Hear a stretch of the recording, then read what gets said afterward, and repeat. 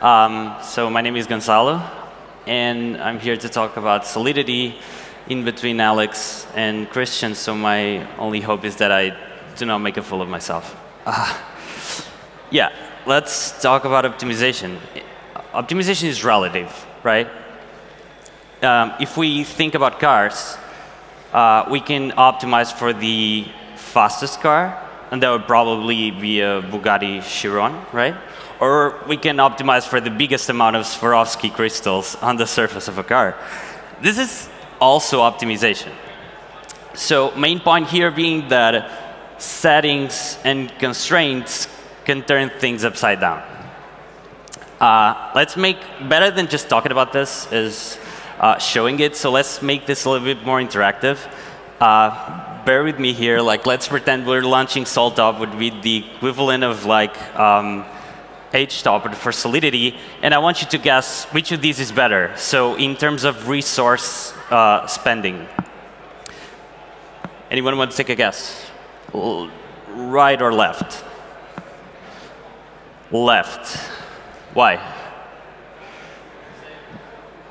Well, to be honest, like here, we only can see like storage, right? So we can be good neighbors to the Ethereum tri-state and try not to waste more space than we need. So we'd probably go with that one since those are tightly packed and they would only waste one slot in storage, right?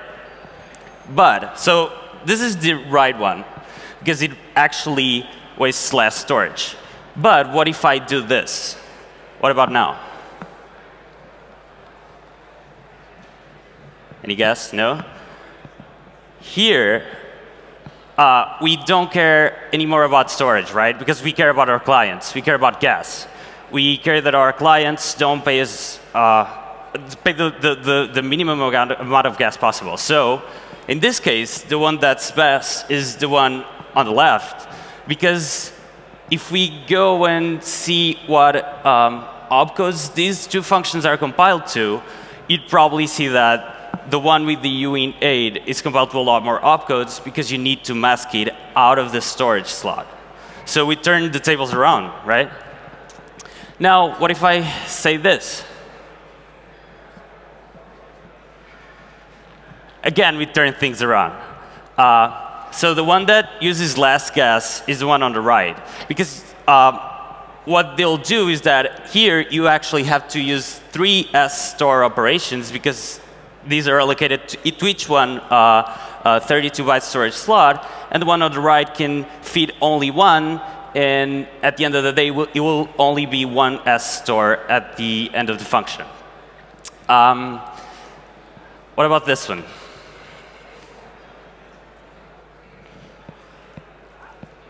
Yeah, so this one, you'll be surprised. It's the one to the left. Because again, we only make one load, right? The other one will actually fetch from storage twice, and they are costly opcodes, right? If we do only one load, we'll be better off. So get it into memory and then use it how many times you want. Yeah.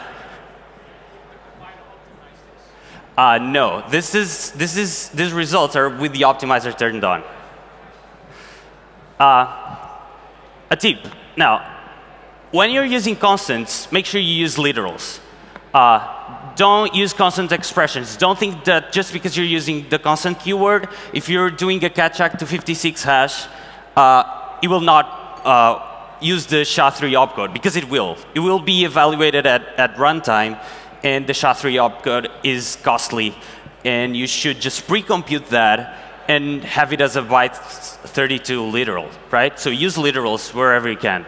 Also, make sure not to use public in every storage var, because ultimately they'll clutter the bytecode with the getter that you probably won't need. The whole lesson taken from this is that you actually have to analyze each situation separately and carefully, because it'll be different every time. Now, if we think in a more architectural kind of way, if you're deploying a lot of the same large contracts over and over again, then you probably can make use of a delegate call proxy, right? I'm sure you all know about this. A proxy would do a delegate call, fetch the code from the large contract, and you'd save a lot on deployment costs. Right? The full delegate call proxy bytecode would be something like this. And this might be a personal opinion, but I believe that interface proxies should be as lean as possible. They shouldn't have to deal with any logic at all. So if you want to build upgradability, don't do it in the interface proxies. Make sure that you have like another one to deal with that. Make sure that if the interfaces that you're showing to your client are the most auditable, most simple thing you can provide them. Now, another thing that I was thinking about is that when you have a proxy, you cannot make use of a constructor, right?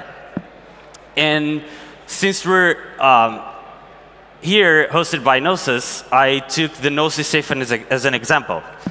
What you have now is that you have to have like a setup function that you can call within the same transaction and act as a constructor.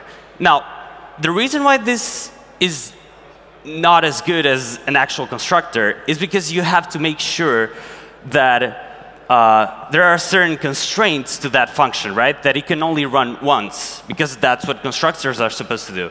And relaying those checks to the application part instead of just relying on the way the EVM is supposed to work is maybe not the best option, right?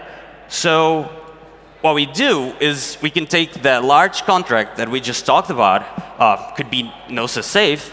We actually get the constructor bytecode out, we get the runtime bytecode out, make both of these deployable, and basically we have like a proxy that now makes two delegate calls, one in its constructor and another one for its runtime bytecode.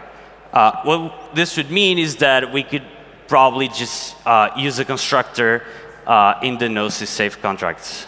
And this is all, guys. Thank you so much.